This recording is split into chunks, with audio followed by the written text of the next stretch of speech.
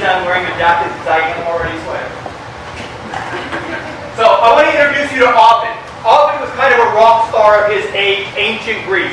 He said this: there is nothing in the world which is permanent. Everything flows onward. All things are brought into being with a changing nature. He was talking about the one truth of mankind. Everything changes. And change has been good to us. It's led to great inventions. It's led to a better life. But something has happened in the last 10 years.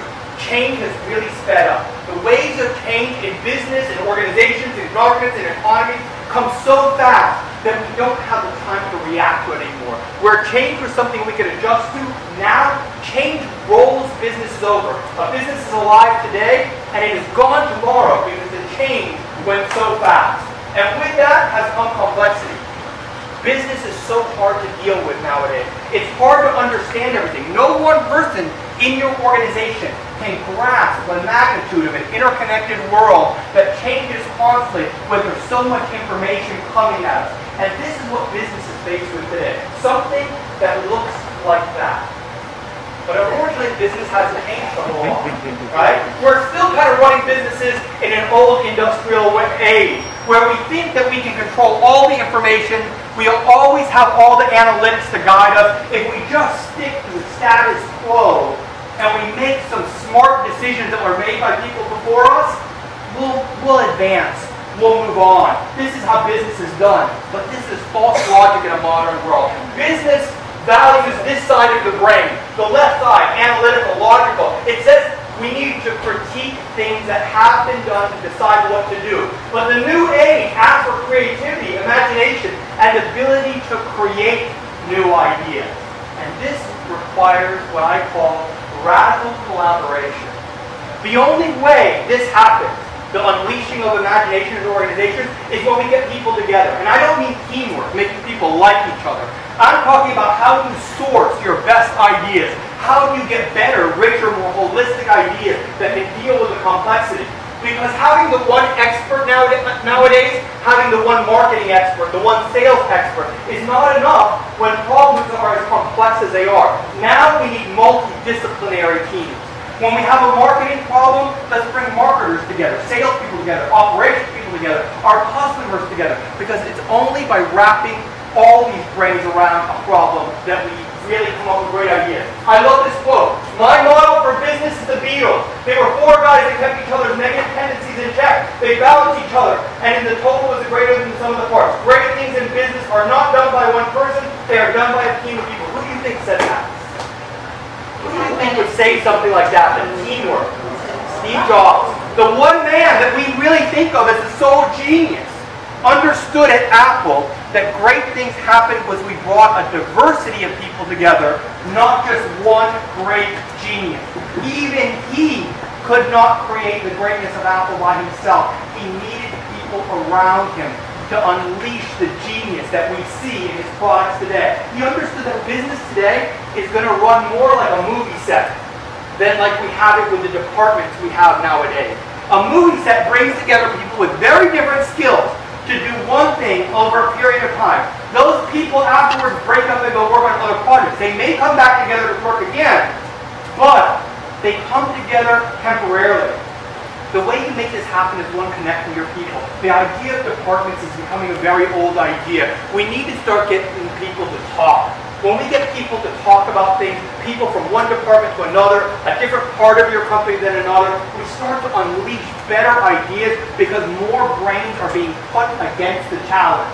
It's also about, why don't we collaborate with our consumers?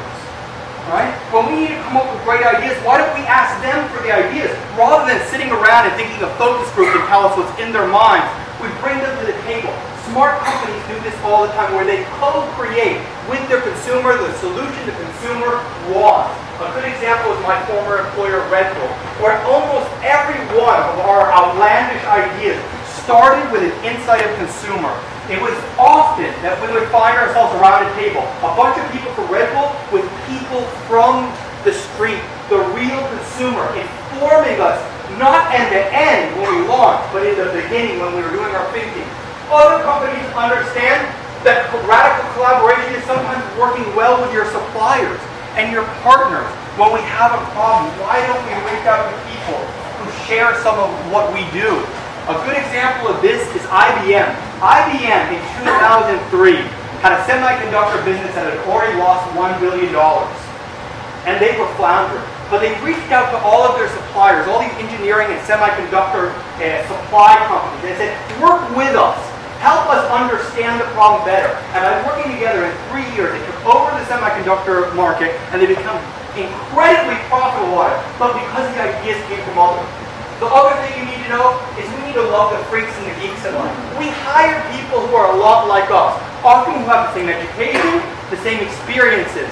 But it's people who don't think like us that stretch our thinking and that give us our new ideas, but we often don't bring them into the conversation. We often don't invite them into our company. This is Guy Kawasaki. Guy Kawasaki for many years was called the Apple software evangelist. When he started in Apple, he knew nothing about software. He was a jewelry salesman. But Steve Jobs saw that he had something in him, a different perspective that could enrich the conversation at Apple. It also means about getting very intimate with your consumer. Because we keep trying to solve problems by understanding technologically what's feasible, business, what's viable, right? But we don't often think enough about what's desirable by people. But radically collaborative teams with different perspectives bring the human spirit to an idea and to a problem, and they add to it. And what we need to do is we need to have more diverse people at the table. And that includes here with the Hegel when we're talking about our social problems, our economic problems, our crime problems. We need to bring not just the experts, not just government officials. We need to bring everyone to the table in order to solve the problem. I love this from Margaret Mead. Never doubt that a small, and my own addition, diverse and different group of thoughtful and committed citizens can change the world. Indeed, it is the only thing that ever has. Radically collaborative teams that engulf all the people involved in the problem will always create a better, more creative solution. Thank you.